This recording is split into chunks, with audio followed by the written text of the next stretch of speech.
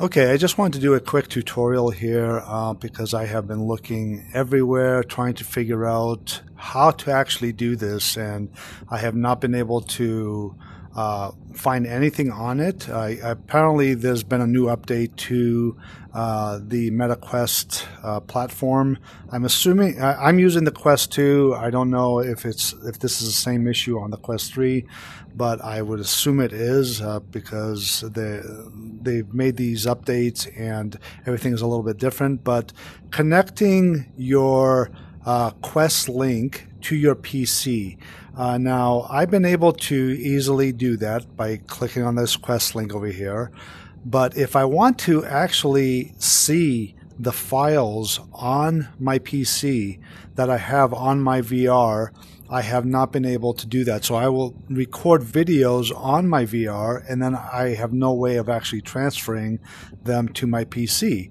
And it's just been kind of a really annoying thing to try to figure out, because apparently on the older version, when you click on Quest link here, it would automatically detect that it's connecting to your PC, and it would come up with a little dialog box that said something to the effect of allow files to be accessed on your PC or something like that. And then you just click allow and it would automatically show it. Well, now that message has been completely gone, and I have not been able to figure out what to do, but I was able to determine what the issue is, and I'm going to show you guys here in just a second.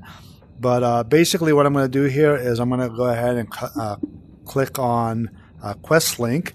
I'm going to plug in my cable, and I'm assuming you could do this either way with a Air link, but I'm going to use the cable, and as soon as I plug it in, you'll see. Okay, it comes in up with this dialog box that says launch.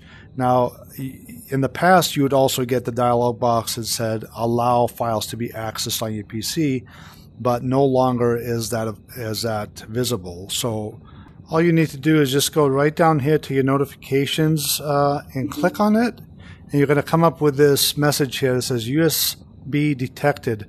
Click on this notification to allow connected device to access files.